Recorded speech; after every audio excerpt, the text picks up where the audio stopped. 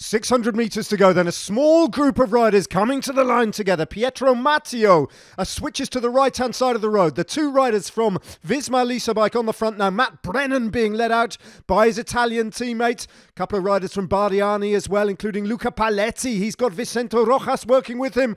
Don't rule out the big figure of the German Nicholas Behrens there from Lidl Trek. Behrens now switching onto the wheel of Matt Brennan. Brennan and Behrens finishing fast down the middle. Brennan, though, just about holding off the challenge of the German. That was very close indeed. But the British rider from Visma Lease Bike takes the win on the final stage of the Giro Next Gen.